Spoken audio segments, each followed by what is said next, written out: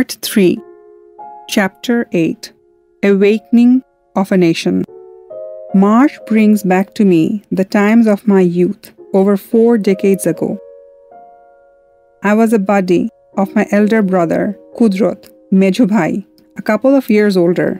In our culture, age difference is important in determining terms of relationship between siblings, but it seemed to have lost that propriety when we aged, presumably because the difference fell as in proportion to our age. I was upgraded to join his friends' circle, Muhammad Ali, Mojid, Sarwar, Dulal, Mizan et al., all bhaiyas to me.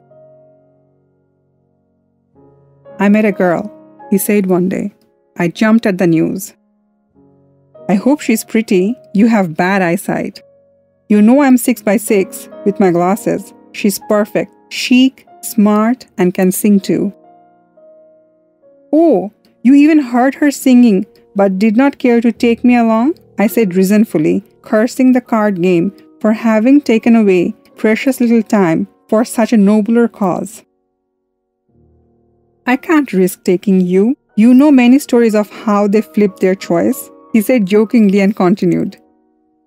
The problem is that she is half Bengali and half West Pakistani.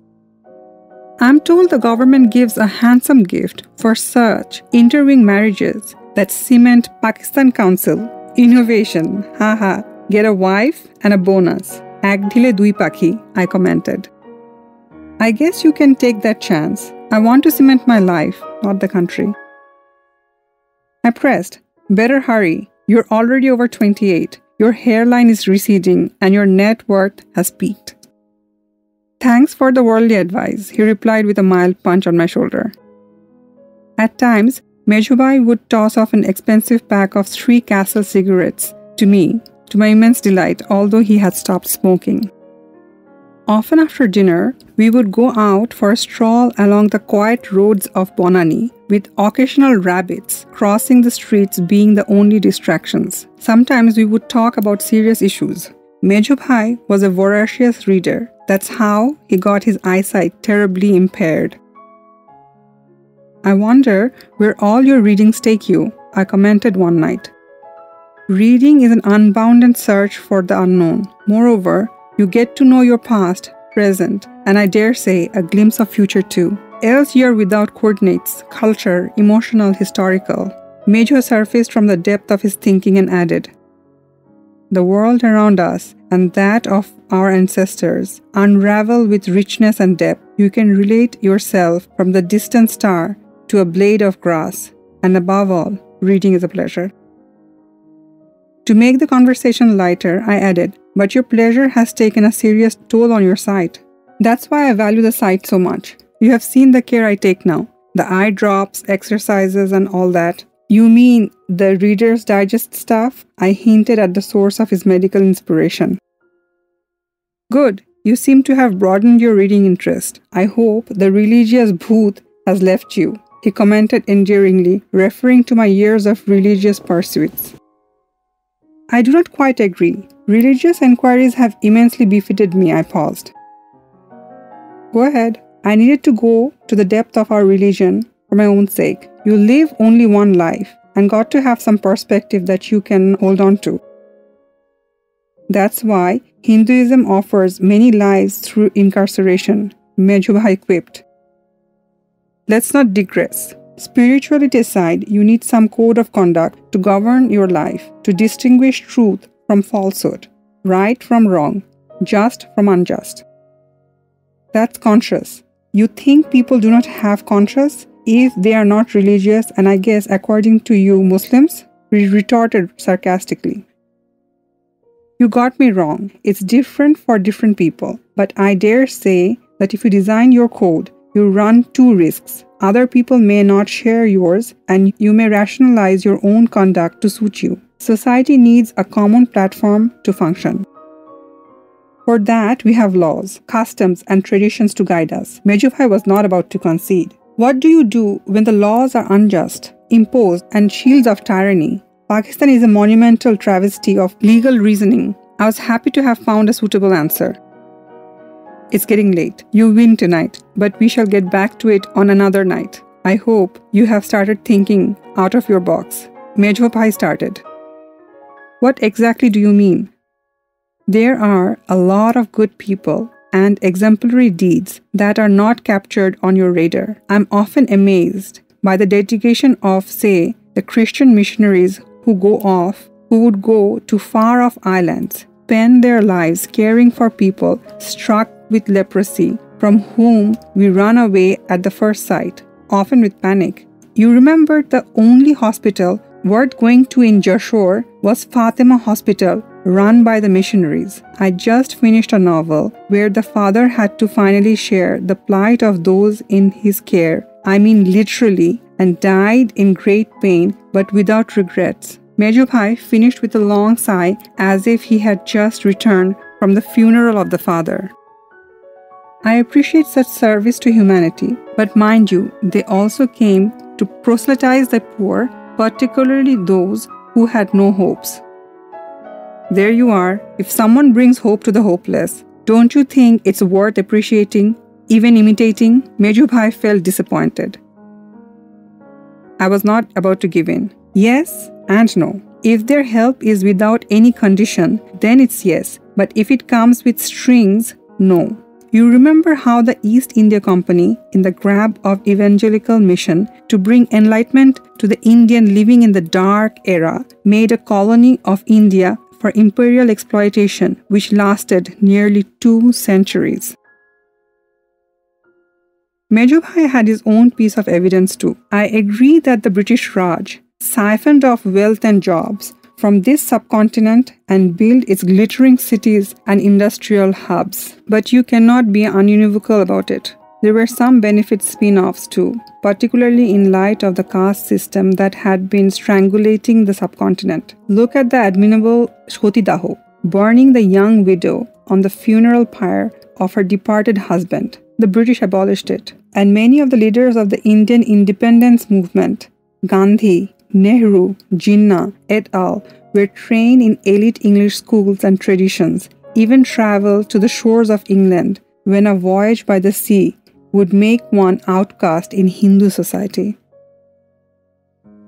Majho Bhai came up with one last but unassailable argument. Let me add my modest understanding of Islam. I guess in Surah Baqarah and in few more places of the Quran, it is said, those of you, meaning the followers of Prophet Muhammad, the Jews, the Christians, and the Sabines who believe in one God, the day of judgment, and do good deeds, great rewards await them from God, and let them have no fear, nor will they regret.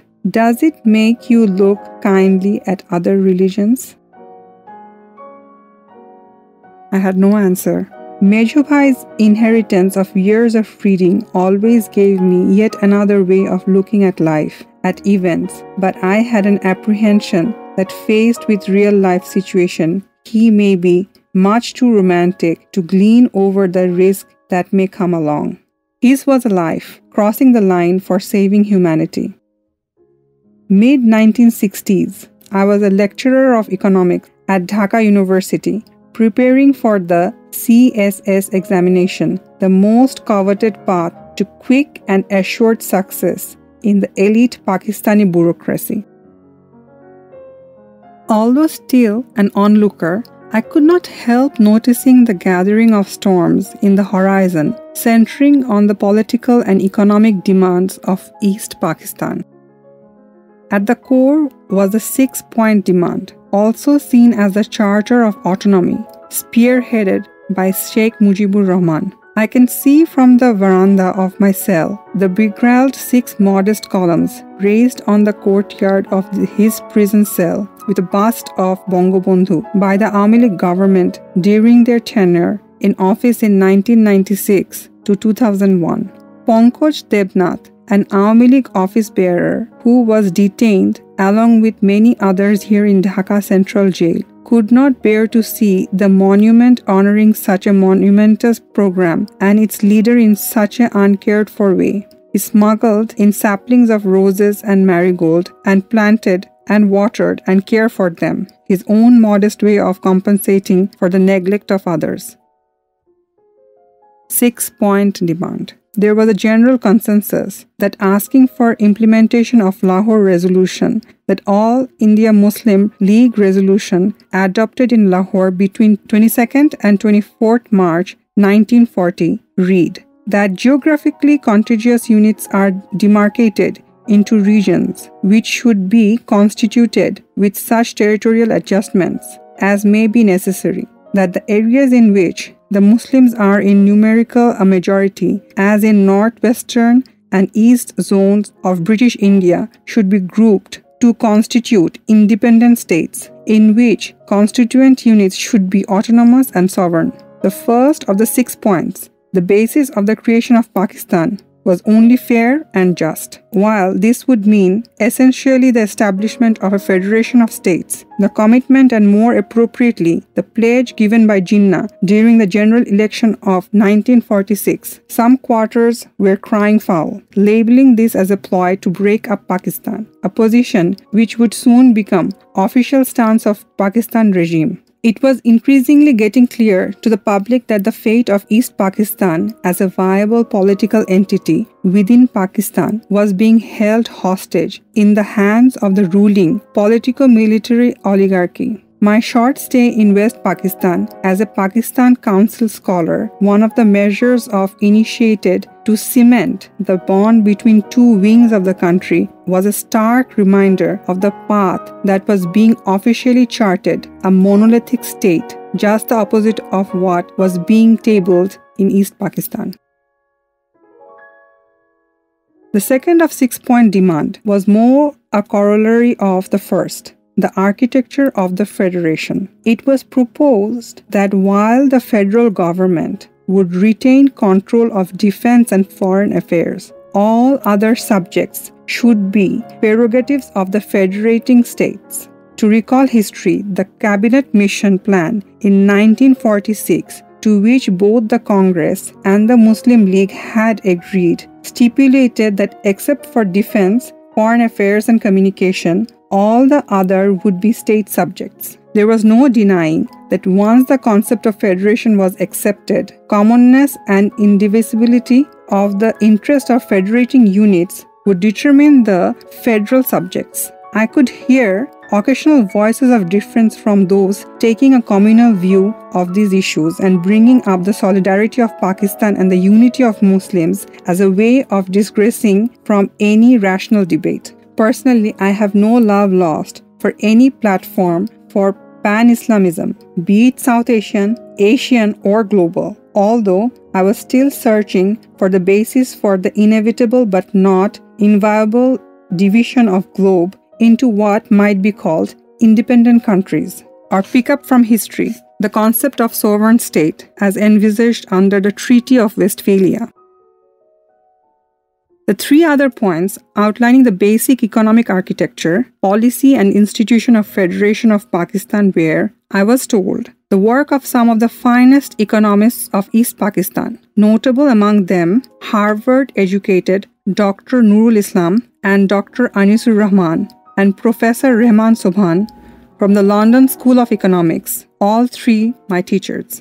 The critical issues covered under these demands were currency, tax, and foreign trade, later summed up under what came to be known as the theory of two economies. The argument went like this: the two wings of Pakistan, separated over 1,000 miles, often termed as hostile territory, were separate and distinct macroeconomics units with minimal scope for integration. In fact, to think of them as single economic entity was irrational, and designing policies to integrate them was an exercise in absurdity. From such a premise followed the likely solution to the economic woes of East Pakistan in the framework of a federation. States to have the sole power to impose and collect taxes, but by law contribute to the federal government. Currency management to be separate and foreign trade claims and transactions done in separate accounts.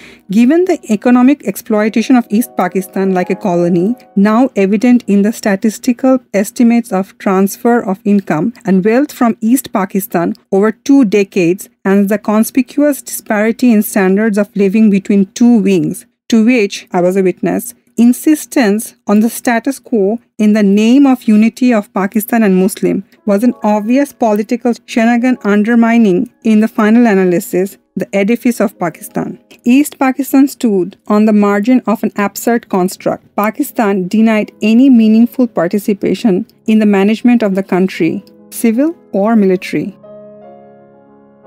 The last of 6-point demand was the establishment of a state paramilitary force to strengthen the security of East Pakistan, a move made against the background of the Indo-Pakistan War of September 1965, when the eastern wing was left virtually undefended. The Pakistan authorities raised alarm, saying that this was one more ploy towards breakup of the country. They went to the extent of propounding a strategic theory that the defense of the eastern wing lay in the defense of western wing, and the Pakistan armed forces would march triumphantly to Delhi if India dared open a front in the eastern theatre, stretching their capability far too wide and thin. To us, this appeared less a plausible theory than an attempt to fool us. Not that we were living under any imminent threat of an Indian invasion, but this convoluted strategic theory was one more instance of Pakistan establishment treating East Pakistan not as equal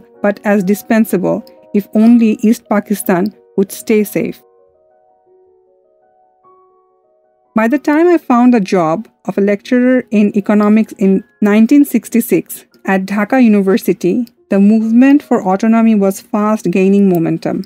Being a teacher, some of those debates interested me academically too. Quite often, teachers' cafeteria in university became the venue for animated political discussion, the most important 6-point charter of demand for realizing the political and economic aspiration of East Pakistan, articulated by the Awami League. I was gradually being drawn into it, particularly because I dealt with some key economic questions that were being raised even in classrooms. On the occasion, I raised these issues with Miss Nargis Abid, a friend and colleague, teaching political science, hoping she would bring a different perspective to them. The place was the teacher's cafeteria during breaks. As we sat down and asked for tea and samosa, one of us would start. "What's up? Where is the country heading?" I would nudge Nargis to take the lead and continue. "Give me some perspective from your discipline. Has the idea of federalism been taken too far in the 6-point charter?" Nargis would take a scholarly pause and say, "There isn't a unique architecture for federalism. It has to be customized to suit the particular political and socio-economic context. For instance, the physical separation of the two wings of Pakistan by a distance of over 1,000 miles is unique. The Lahore Resolution was carefully designed to find an eventual and lasting solution to this unique context. Then, why are the Pakistani authorities so adamant in sticking to the status quo?" I would interject. "Well, Tawfiq, you know as well as I do, it's all about power. With the army in charge, we better forget the Lahore Resolution. They have managed for 2 decades putting it under the carpet, and you think they will revisit it now? In fact, we refer to the 1,000-mile long distance as if it's a number. No, my dear, there lies the apple of discord," she would continue. I would straighten up at her valedictory statement. "The distance between the two wings of Pakistan sums it up all," she would say euphemistically and continue. "The difference in language, culture, socio-economic conditions, endowments, and legacies are rooted in such physical separation. In fact, independent countries are often conceived on such basis." I would get a jerk at her suggestions. You had asked for some academic perspective. I'm not trying to read the future, Nargis would assert. Then where does the two-nation theory stand? The basis for the partition of India. Nargis would not take this provocation of mine and continue. Stop this nonsense. Islam as the basis of nationhood? Look around the world. How many independent countries are there? Many of them contiguous, with Muslims as majority. Are they one nation? How often have they spilled each other's blood? But there was a great support for the two-nation theory, even among the people of East Pakistan, I would add. Nargis was undeterred. In the broad swath of history, on many occasions, a dominant mood takes hold for some time, forges unity, most of them under perceived threats, real or imaginary. Such was the condition when India was partitioned. That mood was long dissipated under the tyranny of the Pakistani establishment. A bold finale. It was Nargis's turn to ask my views on the burning economic questions. Well, Tawfiq, tell me, what do your books say about managing such country divided as it is in two wings? If it were a bird, certainly two wings are needed, I would snap. Let's get serious. What would be the guiding principles for managing such an economy? Nargis would push ahead. I have difficulty with your question. You have presumed that Pakistan consists of a single economy, I retorted. Well, one country should have one economy. Isn't that the cardinal principle? A straightforward question from Nargis. I paused to reflect and added, you're right and also wrong. We have a more complex conundrum in context of federalism. The same macroeconomic policy should apply for a country.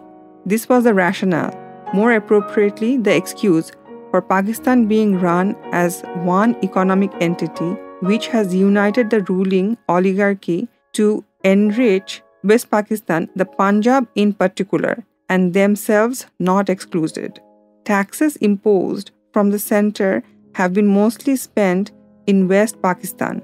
One central bank and one currency have provided the unique opportunity to gain control over all foreign exchanges, mostly earned by our jute and jute products, and move capital freely from eastern wing to the western through the single currency tunnel. Beside interwing trade, there is no scope for economic benefit to be shared. I would stop. Nargis gave me an appreciative look and nodded. But I was not finished yet and continued. At times, numbers speak volumes. Per capita income of East Pakistan is just about half of West Pakistan. Though our jute is the lifeline of Pakistan's economy, they are not only siphoning off the financial capital but planning to build a new capital of Pakistan, secured in the heartland of Punjab, with equal contributions from both the wings. Let me give one other example that highlights the disparity I'm talking about. How we are being shortchanged and taken for a ride in name of one Pakistan.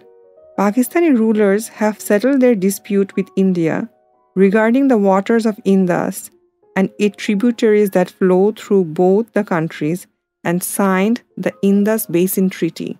Now they plan to build the huge Tarbala Dam in West Pakistan at a cost of $1.5 billion to, among others, generate 3,500 megawatt of electricity, almost 10 times of the total power generation of East Pakistan now.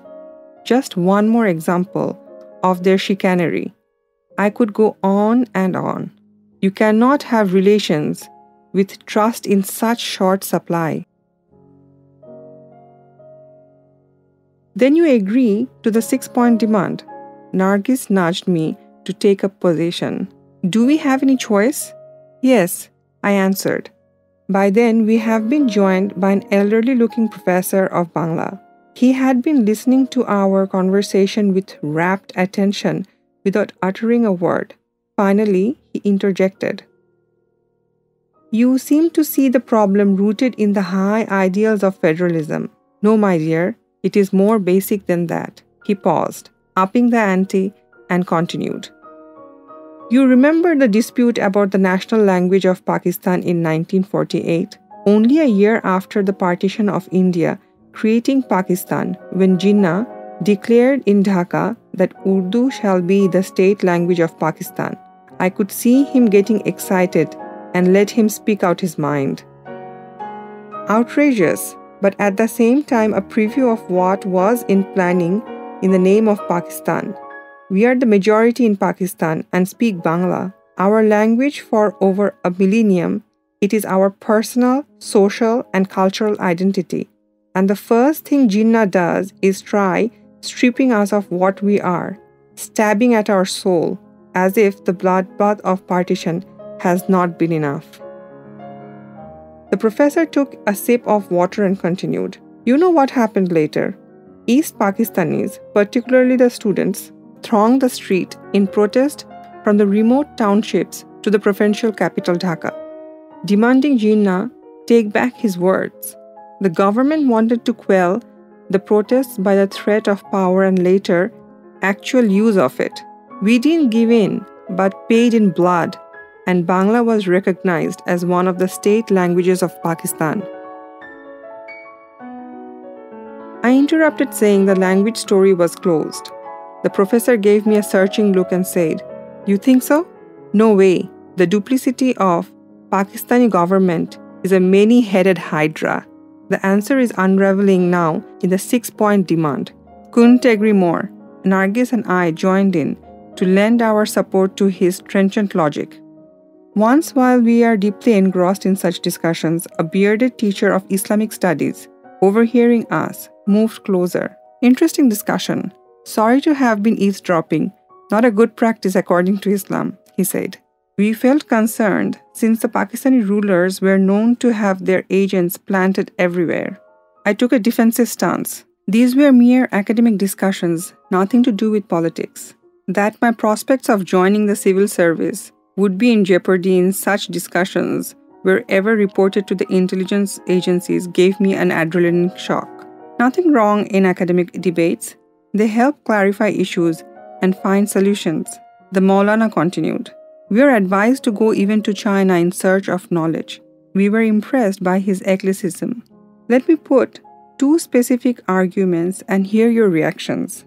The birth of Pakistan was a historic necessity, given the exploitation that Muslims of India had to bear with Hindu domination, abetted by the British. Moreover, Islam, unlike other religions, is a code of conduct for individuals as well for the society. Its precepts, if we follow, could be the bridge to unite the two wings. We can realize the ideals of Islam under the banner of Pakistan and offer the world an alternative. He continued, looking at me questioningly, avoiding direct look at a woman, in strict compliance with Islamic practices. Nargis was spared.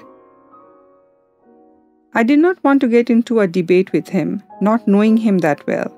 You may like to get a reality check. Have the East Pakistanis come out of the clutches of exploiters now? How far has the Islamic bridge progressed from the wish list of 1947? I wanted to remain vague and end the discussion. Dispirited, the Maulana left. Another day in the teacher's cafeteria, Hawk, a newly appointed lecturer of sociology, a subject we didn't take seriously, joined our discussions. A debonair gentleman with modest manner, he had a unique perspective. I see the events with silver linings, he would comment, drawing the attention of the group trying to understand the unfolding tide of events. Hawk would continue in soft, engrossing manner. The debate on language has reawakened us. We can see a renaissance in literature, art, music, reinventing our heritage, our lineage, and creating in process the whole new genre. Individuals and communities come with their best when challenged. What better way to do that than by trying to rob our first order of identity, language? Larger identities are built on this building block. The Pakis have done us a favor. We are in such throes of reclaiming ourselves. I offered Mr. Hawk a cigarette and lit one myself. The discussion was getting into a new direction, promise of a future amidst political turmoil. We let Mr. Hawke continue. The groundswell of political agitation needs a leader to take charge. We are lucky that Sheikh Mujib is emerging as the undisputed leader. In many instances in history, political movements have been met a premature end because there were no one leader. On the contrary, one too many. We wanted Hawke to elaborate further, but I couldn't resist making an argument. We see Sheikh Mujibur Rahman appearing on our political scene with increasing prominence, from the language movement to the 6-point demand, rising like a star, articulating our political stance while taking charge. He has built a powerful political party, the Awami League, with grassroots following to carry forward the movement and realize the demands. I'm told he spent most of his youth in jail in pursuit of his goals when he clashed with the establishment. History doesn't play an empty hand. I stopped to let Hawke go ahead. Well, Tawfiq bhai, we both are making the same point in different ways. We have in place the recipe for great achievement, a charismatic leader in Sheikh Mujib, well-articulated and argued political goals, a nation rallying behind him. The movement is deep and wide, and the public pulse is Sheikh Mujib's sixth sense. The convergence of these elements does not happen often. I can see history's hand. Yes, God does not play dice with universe, as Einstein said, but then his game plan is eternal quest of man. The class bell ring, and we call it a day. I went about my life as planned, and after 2 years of teaching in Dhaka University, headed for Lahore to start my career as a member of the much coveted Civil Service of Pakistan cadre.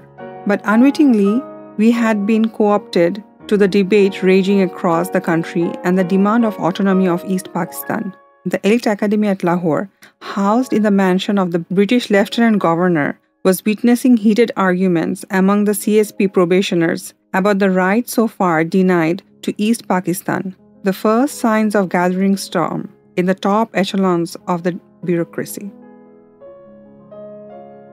The 30-odd members of Civil and Foreign Services of Pakistan of 1968 were to be like their predecessors, the anchors of the central government and the standard bearers of one Pakistan, wielding powers, symbolic and actual, to achieve their mission. We were a pampered lot. To introduce us to the land that we were to govern, a special train was arranged to take us through the length and breadth of West Pakistan, meeting officials, visiting places, and infusing in ourselves the confidence required of us. The train took us from Peshawar to Karachi, a stretch of 1,000 miles, stopping at important places, disrupting the normal train schedules, waiting overnight at a station, our hotel on the wheels.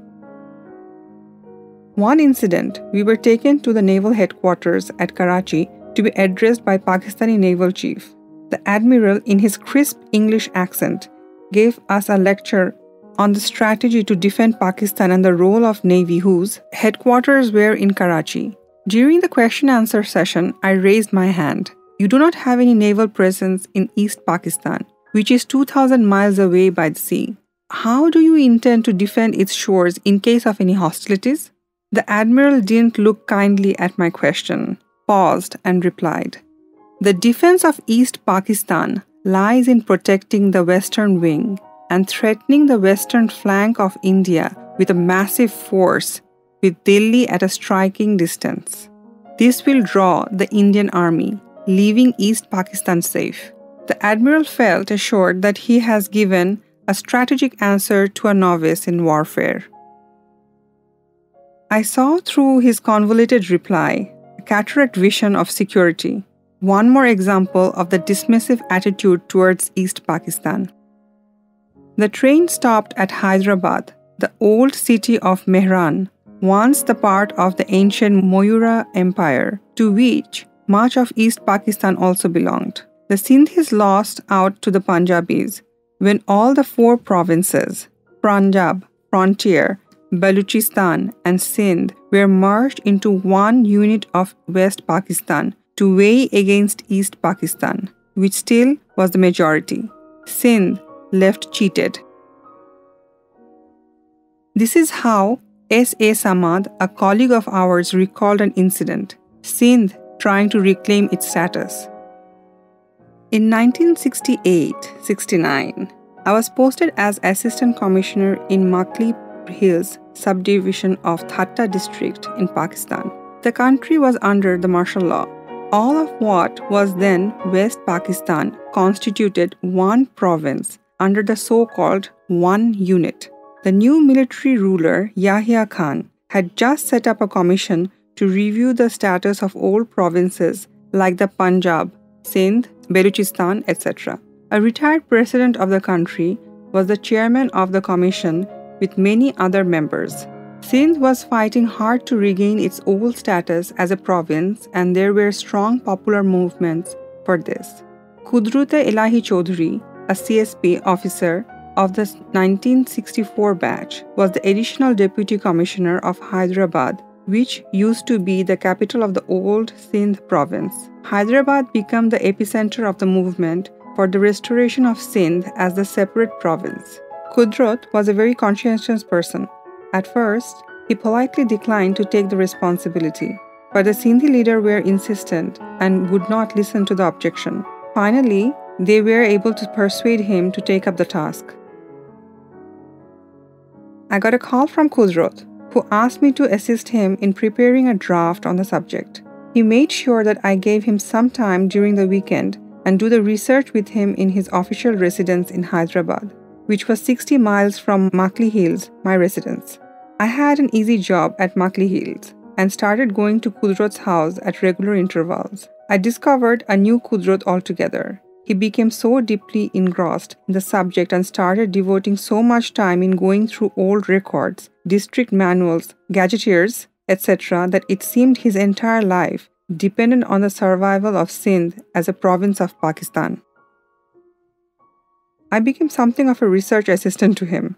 At Dhaka University, Qudrat had been a happy-go-lucky type of student. He was very good as a student but gave the impression of a casual one. He laughed and joked most of the time on campus and was friendly to all. But here I found an altogether different personality, serious, committed, and fully driven by the task assigned to him by the Sindh political leadership. It was a testimony to his honesty and integrity that such an important issue was now his responsibility. A Bengali, non-Sindhi speaking, and belonging to All Pakistan Service, the Civil Services of Pakistan, CSP.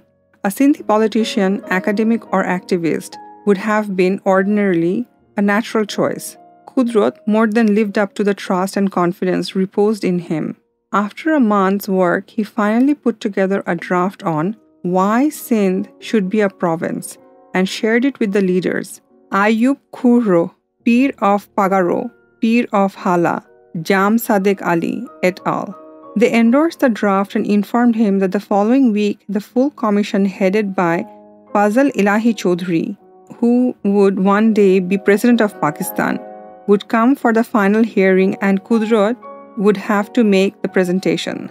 The meeting would take place in the one unit building in Hyderabad. Qudrat called me and explained the importance of the event. Samad, we must not let them down, he said.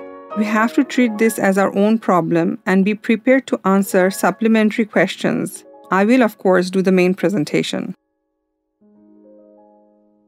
So be it, I thought. I did not have too much to do. I simply noted that Muhammad bin Qasim had landed in Thatta and that was being of Islamic rule in the subcontinent.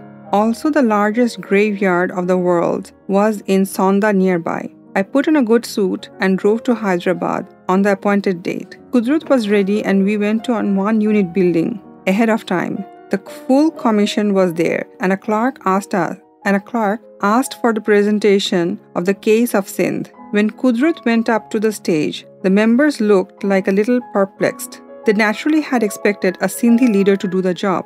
But lo and behold, a young Bengali civil servant. Qudrat was fully prepared for this big day and made a brilliant presentation of his painstaking research in about half an hour's time. His argument, supported by documents and history, were so irrefutable that there were no questions. The whole thing for which Qudrat has prepared for 3 months was over in 45 minutes.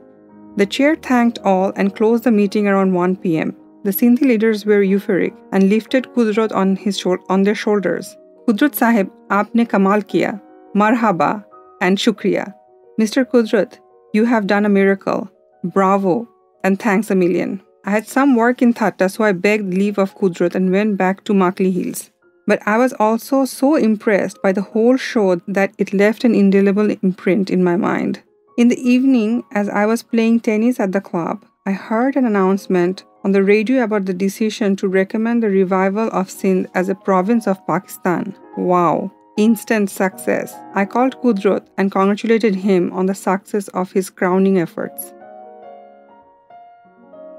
In life, things happen which may seem trivial but actually carry profound significance. The choice of Qudrat-e-Elahi Chowdhury for presenting Sindh's case can perhaps be cited as one.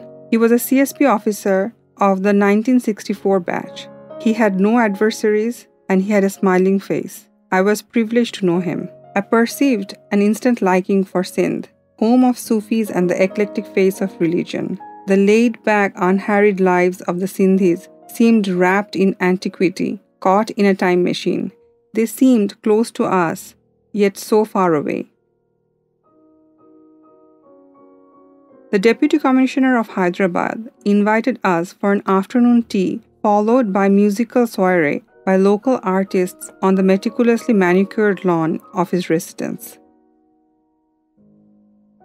A dark turbaned villager with a long handlebar mustache, in pensive meditation, sang the legendary tragic romance of Sassi Pannu.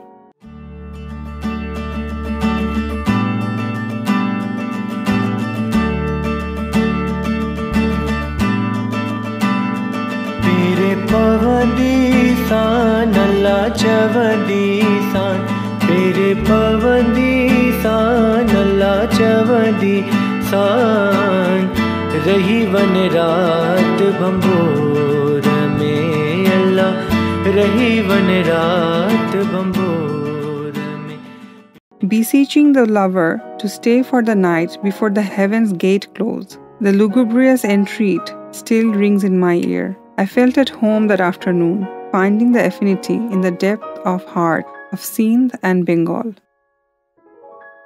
Later, back in Lahore, I was called to the office of the Deputy Director of the Academy. As I walked into his office, a teak-paneled, heavily carpeted chamber, he waved me to sit down. Moments of silence, as if I was awaiting sentencing in a court. He looked up and asked, "What did you do at the Naval Headquarters at Karachi?" I was taken by surprise, got back my composure and could only recall the question-answer with the Naval Chief of Staff, which I narrated.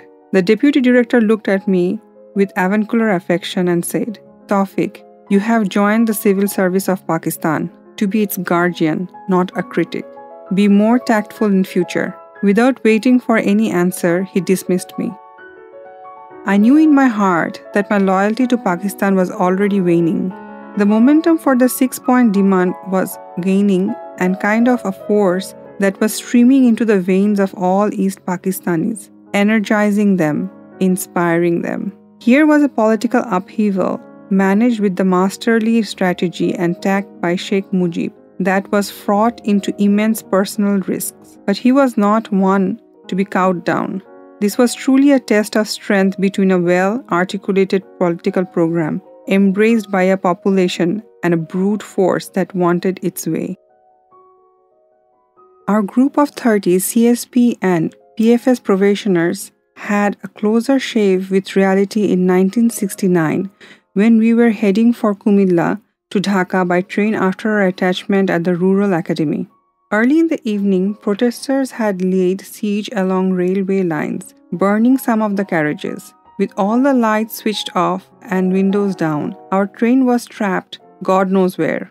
While the East Pakistani officers were tense, but at the same time excited, the West Pakistanis, never exposed to such momentous turmoil, were panicky, fear writ large on their faces. We belonged here and they were aliens. Back in Dhaka, when we were parting at Tejgaon Airport, I recall having told some of my PFS colleagues that the next time we meet, we might be citizens of two different countries.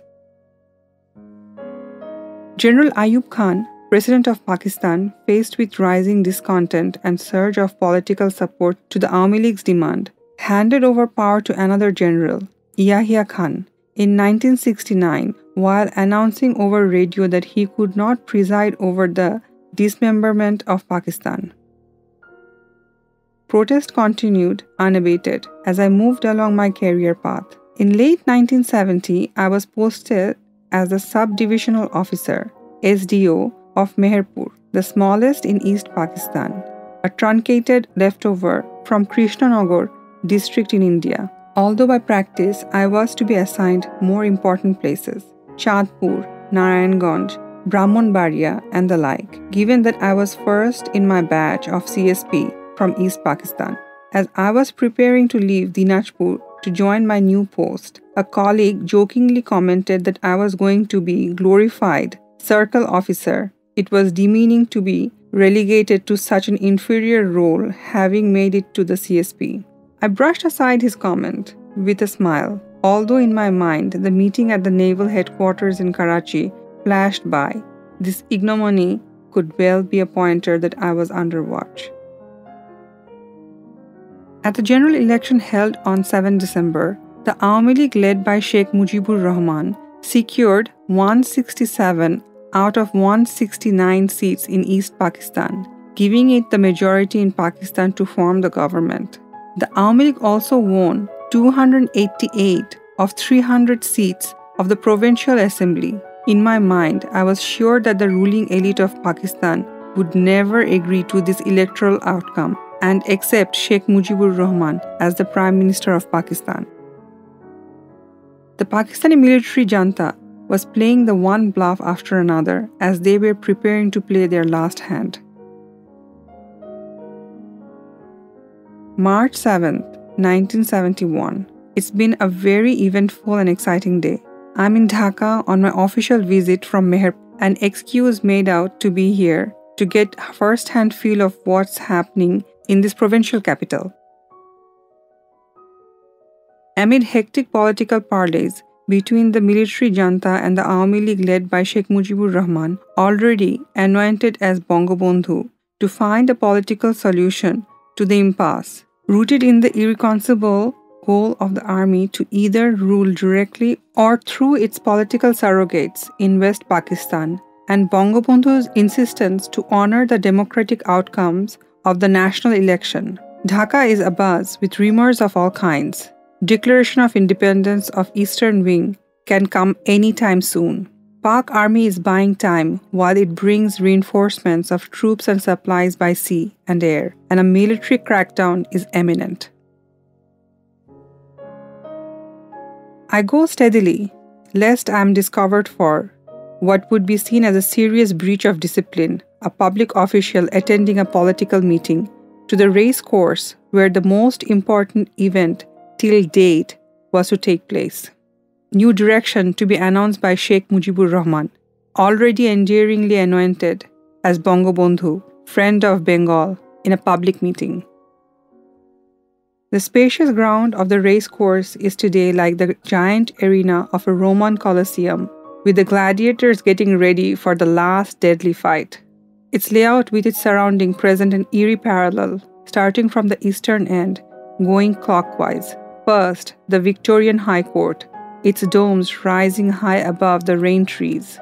Next stands the Curzon Hall, a university building housing science faculties, a pleasant brick-red architectural blend of the Mughal and the Victorian. Next, two pillars and their extended bases on the sides of the main road, all that are left of a gate that Mughals had built. Close to them are the mosque and the tomb of Haji Shahbaz. Then stands the Burdawan house built by the Maharaja of Burdawan for his residence when he came to Dhaka to attend the meeting after partition of Bengal in 1905, now housing Bangla Academy. We have come half circle at the Atomic Energy Commission, a chic modern building, as our footprint at the frontier of science. Next in a line on the other end of the circle are 3 structures hugging together, all representing the arrival of architectural modernism.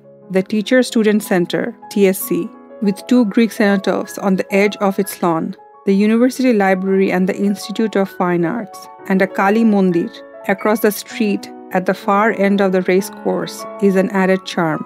The abandoned Najghars of the Nawabs and a trendy shopping center with a Chinese restaurant called Shakura, rendezvous for the young romantics, stand next to Shahbag, the first modern hotel in Dhaka and across. Its unassailable rival, icon of modern era, Hotel Intercontinental, the Dhaka Gymkhana Club, a legacy of British wherever they lived, is the hotel's elite neighbor, and the circle comes complete at the Botanical Garden, popularly known as Ramna Garden, which had in 1961 hosted a reception to Queen Elizabeth, which I attended as a teenager.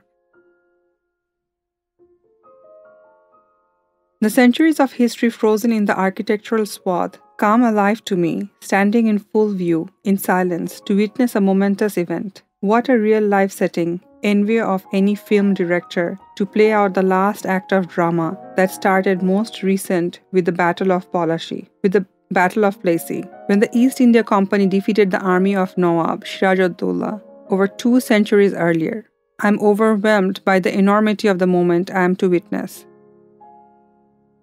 A late spring afternoon bathing in bright sunshine, processions after processions of hundreds of thousands of people keep converging with banner floating like sails, chanting defiant slogan with countless fists like specks of waves flickering in the distant ocean. Soon it becomes a sea of humanity. The racecourse, where the British Raj enjoyed their weekends and horse races, recollecting the many derbies they missed back home, is playing host to the most daring of all gambles, the destiny of a nation. There are whispers in the crowd that Pakistan Army may crack down. Even an airstrike is not ruled out. I chose to stand on a sideline across the TSC, ready to run if such an event were to take place. The speeches have already started.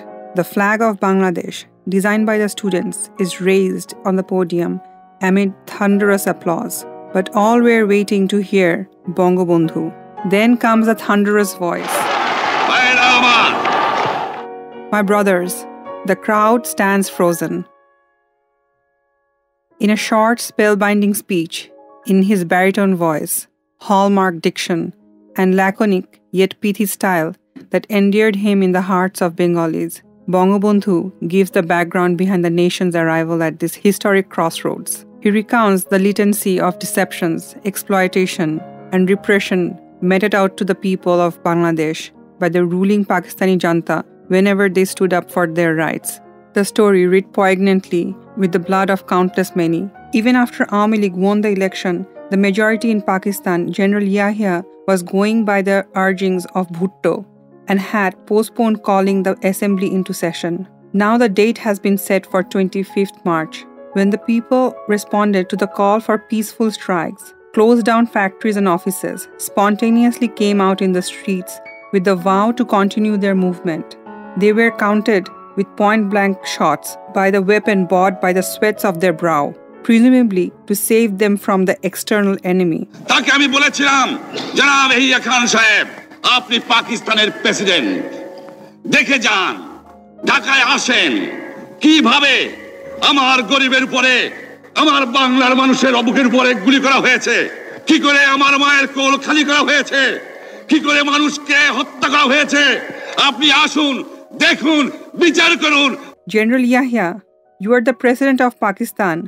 Come and see how your troops have fired upon the innocent people, butchering them, the air still heavy with the wails of mothers. Yet Bangladeshis are being blamed. What a travesty of truth. Bangabandhu calls for transfer of power to the elected representative of people, withdrawal of martial law, and the troops to the barrack. I noted carefully, not once did he use the term East Pakistan. He calls for total shutdown of Bangladesh for indefinite period. Government, semi-government offices, courts, including Supreme Courts, are to remain closed.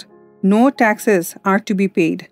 Employees are to get their salaries before the month is out. Next come his directives for the future struggle. তোমাদের উপর কাছে আমার অনুরোধ রইল, প্রত্যেক ঘরে ঘরে দুর্গ গড়ে তোলো। তোমাদের যা কিছু আছে তাই নিয়ে শত্রুর মোকাবেলা করতে হবে। Make each of your homes a fortress. You shall have to fight the enemy with whatever you have. We shall starve them to defeat. Our waters shall be their cemeteries. None can cow us down once we have learned to lay down our lives for a just cause. This Bengal is home to all. We are brothers, Muslims and Hindus. It is our sacred duty to take care of those who are not Bengalis. We have to live up to our ideals. His final passionate call, get ready to fight. এবারে সংগ্রাম আমাদের মুক্তির সংগ্রাম। এবারে সংগ্রাম স্বাধীনতার সংগ্রাম। This time, it's the fight for our liberty. It's for our independence. Then his hand raised to the sky and one last clarion call. Joy Bangla! Victory to Bengal. 2 million thunderous voice roar. Joy Bangla. The die is cast. Bangabandhu in my eye, transformed from a brilliant strategist and politician to become the undisputed leader of the independent movement of Bangladesh. I am the SDO of Meherpur, the custodian of powers of the central government of Pakistan, its pampered surrogate in a remote corner. That day at the racecourse, Bangabandhu, the pipe piper, leads me to cross the Rubicon. Like millions others, I am drawn in the vortex of the revolution. The freedom fighter in me is born, and so also in hundreds of thousands more. Borani, where we lived, was a suburb some distance from the city, where all the actions were. I went to Khaled Bhai's place, a friend of Mejo Bhai, met his father, Khalu, Professor Shamsul Haq, retired Vice-Chancellor of Rajshahi University. My excitement seemed to have overwhelmed him. What's up? You sound more like a political activist than a civil servant in charge of a subdivision. Khalu, Pakistan is living on borrowed time. I have been to the racecourse to listen to Bangabandhu.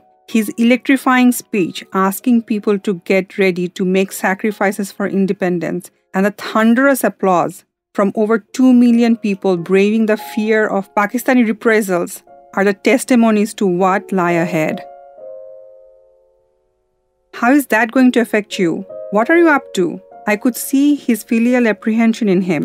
I'm going to throw in my lot with the movement for Bangladesh. I can see a sea of blood on the horizon. Like the rest of Bengalis, I'm not going to be intimidated by guns and bayonets. I paused and then continued. A war is in offing, and it's going to be a very bloody one. We are going to lose initially and cross over to India for sanctuary. I shall not forget to take the money at my custody in the treasury. Believe me, Khalu, we shall be back to reclaim our land. God bless you. Take care, my son. He gave me an affectionate pat on my back. I felt my father's touch. After dusk, I was loitering around Road 32 of Dhanmondi, residence of Bangabandhu.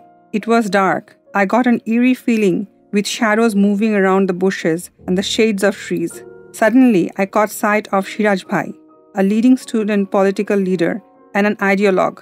As I moved towards him, I noticed, "Isn't it Tawfiq? What are you doing here? I don't think you know that I am the SDO of Meherpur, bordering India. If ever you need refuge, you are most welcome. If I could be of any help, count on me." I did not feel safe to carry on with the conversation and quickly left. I had an uncanny feeling that it would be long before I come back to Dhaka, and it was not going to be the same again. A sense of farewell came upon me. Our large family of 5 brothers and 2 sisters had by then undergone what resembled the parallel of a biological cell division. The eldest, Mahmud, having finished his studies, joined the service of the central government of Pakistan and was posted at Islamabad, the abode of Islam, and the new upcoming capital on the Pathohar Plateau near the citadel of army, the Rawalpindi cantonment, another bone of contention between 2 wings of Pakistan where East Pakistan was equally paying for a capital city being built 1,000 miles removed across India. The next in line, Qudrat, after having served in West Pakistan as a member of elite civil service, had returned to East Pakistan and was posted at Rajshahi, quite a distance from Dhaka. Fatima, my elder sister, was in Cambridge, Massachusetts, where her husband was on a program with Harvard University. My younger sister, Rahima, was in Sialkot, West Pakistan, with her husband, a major in Pakistan Army. My two younger brothers, Jahangir and Shah Jahan, were staying with my mother at Bonani and attending schools. I was the last adult to leave the family when I joined the civil service of Pakistan in 1968. My father was proud, not allowed though, in seeing his children achieve the best aspiration of a middle-class family. Having retired from public service, he misses me a lot and felt lonely when I left for Lahore, as my mother recounted. He used to talk about you, more like a son about his father. He would wait for you at dinner table as if you were to return from the club that you used to go to. Then with a sigh, he would nibble at the meal on his table. You two had changed roles, and he felt insecure without you.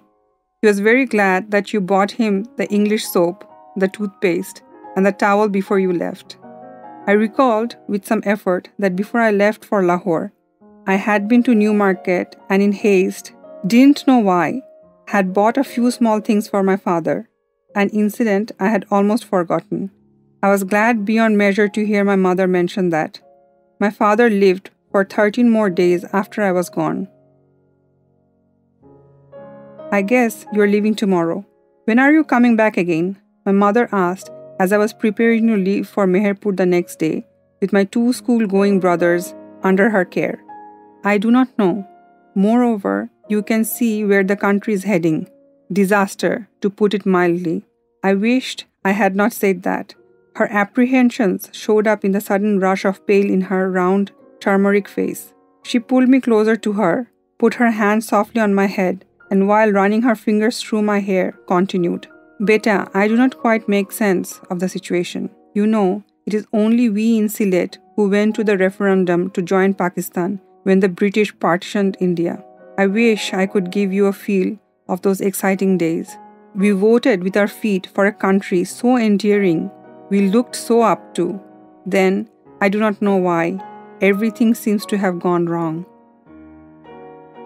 I interrupted. "Amma, it's pretty simple. The West Pakistanis, particularly the Punjabis, never treated us equals. Though thought of East Pakistan, their zamindari, they, the landlords. They exploited our resources to build their part.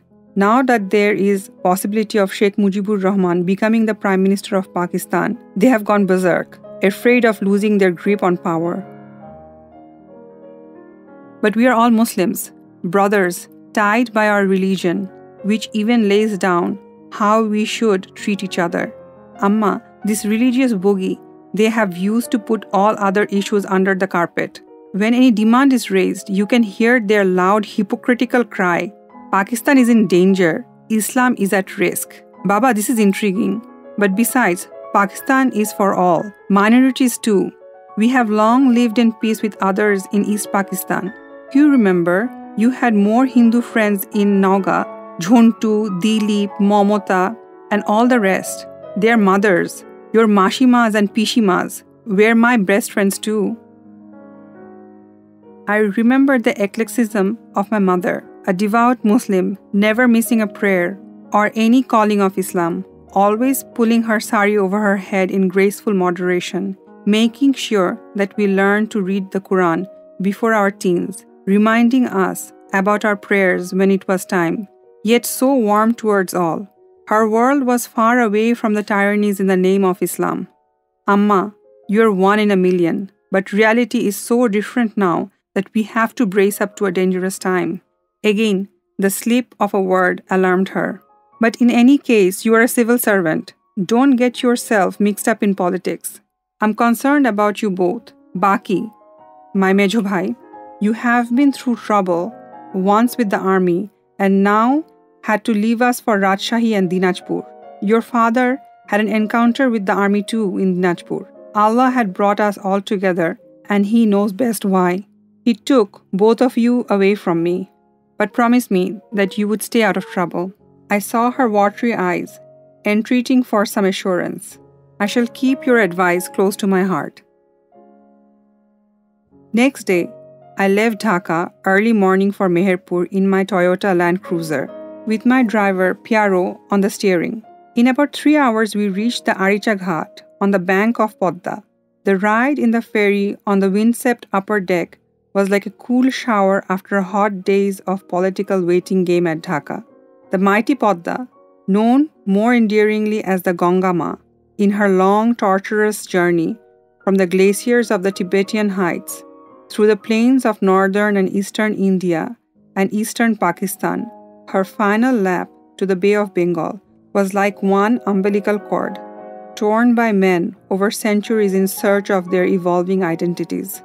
Recalling the long span of time and the never-ending journey of Podda seemed to have calmed my excited soul, heavy with uncertainties about the future. After I landed off the ferry, I instantly decided to take a look at one more witness to the flow of time. To Bogura, I told Pere, which would be an eastward diversion of 20 miles away from my road to Meherpur. Are you sure, sir? Pere inquired, while complying with my instruction. Yes, to Mohsena. I felt an inner urge to take a look at our ancient route. Mohsena was our earliest and largest historic ruins.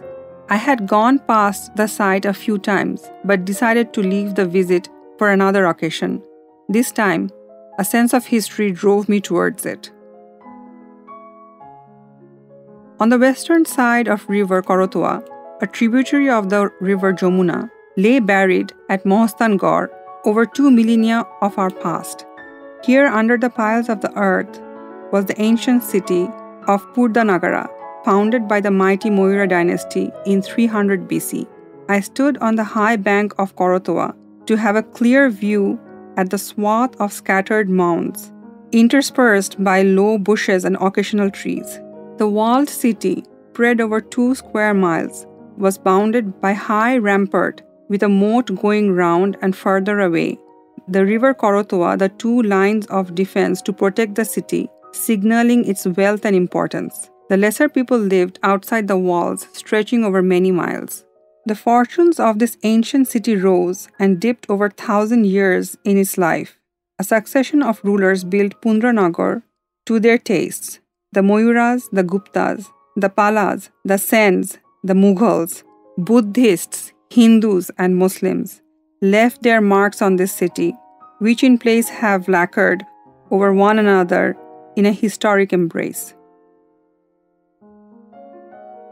The Moiras, originating from Magda, modern Bihar and Bengal, took advantage of the disruption and power vacuum in the wake of westward withdrawal of the armies of Alexander the Great, and expanded their domain to establish in 322 BC the largest and the most powerful political and military empire of ancient India.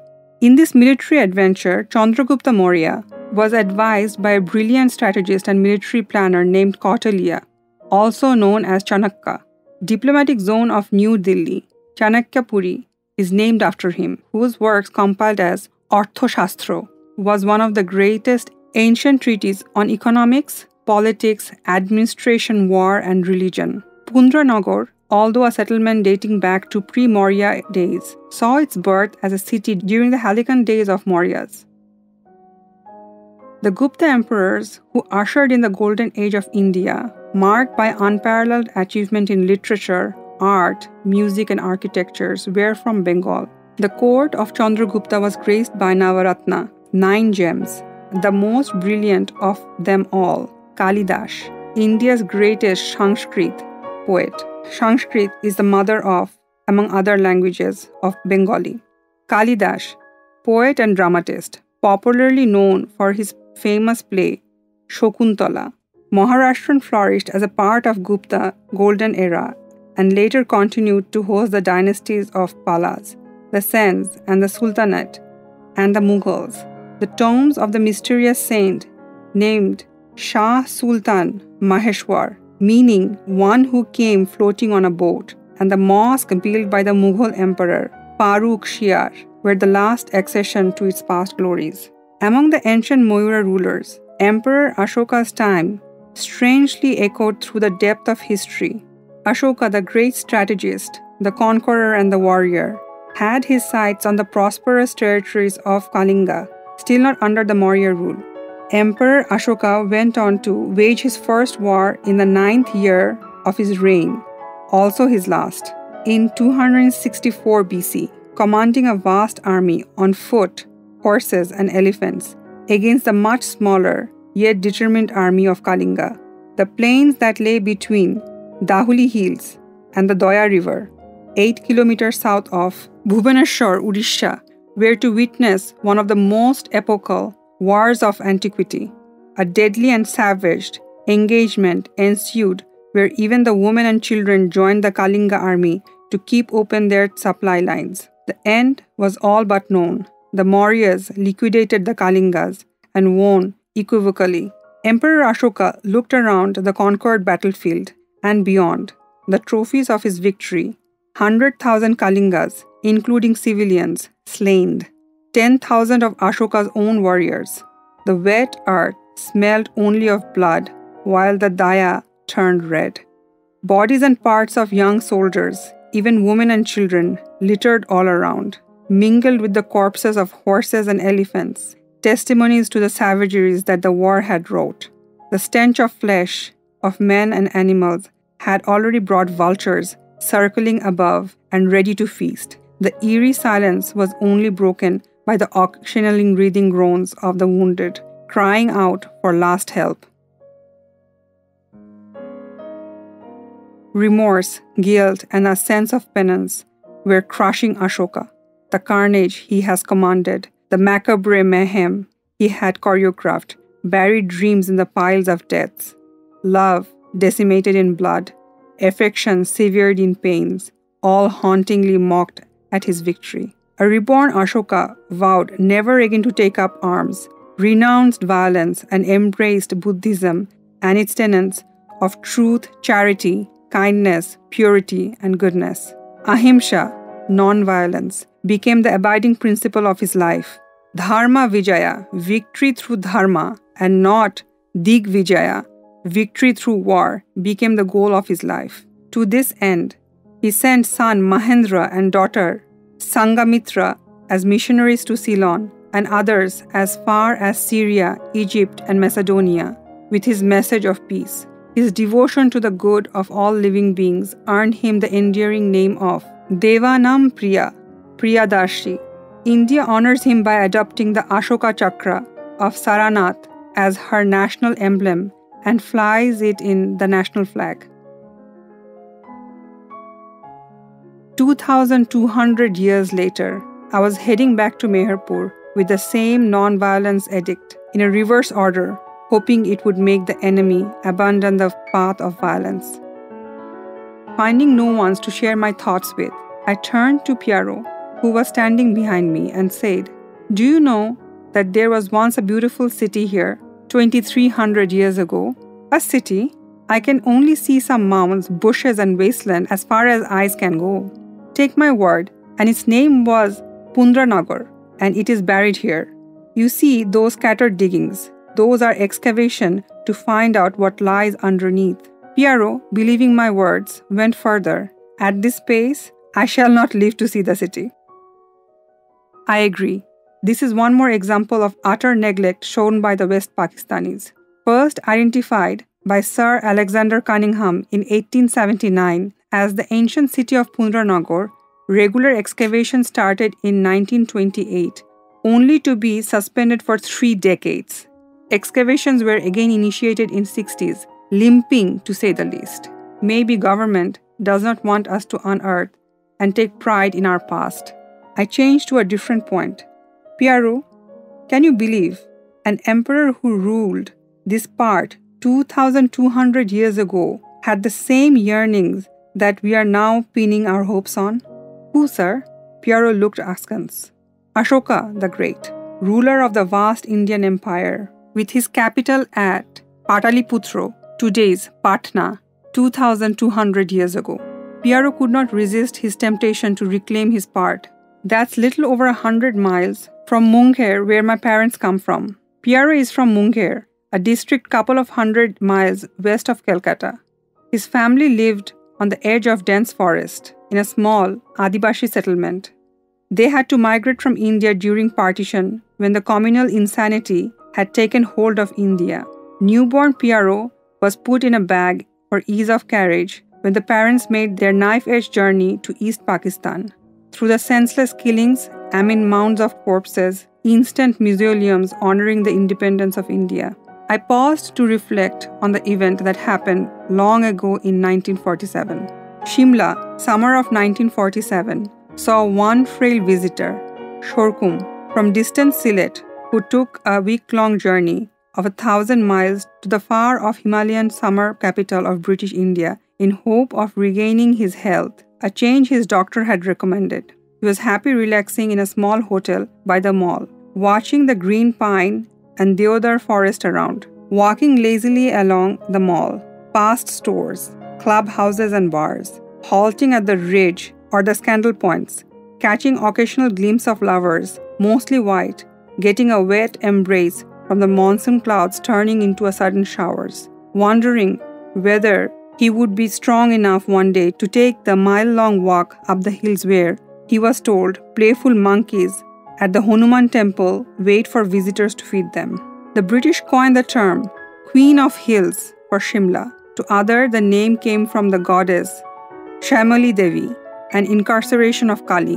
Shorkum, my Mejo Chacha, uncle, was oblivious of the gathering storm that was to draw a sharp, hasty knife not only on the map of India but cut down countless lives in one swift move, the last gift to India brokered by the libertarian British government and Indian politicians. He heard whispers of shimmering communal discontent among the Hindus and the Muslims in the Himalayan heights and was advised to look for safe address by his innkeeper, preferably in some Muslim-dominated region. He moved to the plains and eventually reached Delhi to see great panic rush of the Muslims. Men, women, children, babies in arms, octogenaries latching onto the young, sick being carried on the shoulder to the highway station. He joined them. A sea of humanity was vying for place in the trains, as if it were Noah's boat about to sail, leaving the rest to fate. As the train moved on, Chacha heard how Muslims have been stabbed, bludgeoned, and shot in their homes, in the streets, in the bazaars, in the mosque. How the families packed up in great haste whatever little they could carry, leaving behind all that they called their homes, their address for generations, the part of the earth that belonged to them and they belonged to. Chacha joined the caravan not knowing where it was heading, only to discover later that the destination was Lahore, soon to be part of Pakistan after the partition of India. Around midnight, as the train was steadily moving without any lights amid torrential rains, an hour away from the destination, it was ambushed in the killing fields of Amritsar. Next morning, charred, mutilated bodies of children, women and men were all that reached Lahore. My Chacha was buried with nameless many in a cemetery in Lahore. 2 decades later, as a young man of his age, I would stop at any graveyard that I happened to pass by in Lahore and spend a few silent moments remembering one I had not seen yet strongly felt about.